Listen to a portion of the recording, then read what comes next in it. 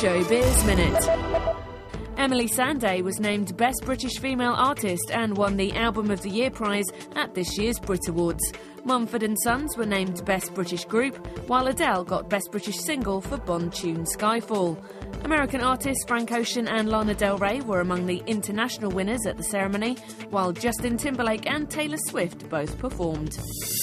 Mike Tyson is suing a financial services firm affiliated with Live Nation for embezzlement and mismanagement. The lawsuit filed claims an advisor from the company embezzled more than $300,000 from the former boxing champ, which cost him more than $5 million. The suit claims these losses interfered with Tyson and his wife emerging from bankruptcy. Shia LaBeouf is pulling the plug on his Broadway debut. The actor had been slated to appear opposite Alec Baldwin in Orphans, but has pulled out due to creative differences. Producers are now looking for a replacement. This is Hilary Fox with AP ShowBiz Minute.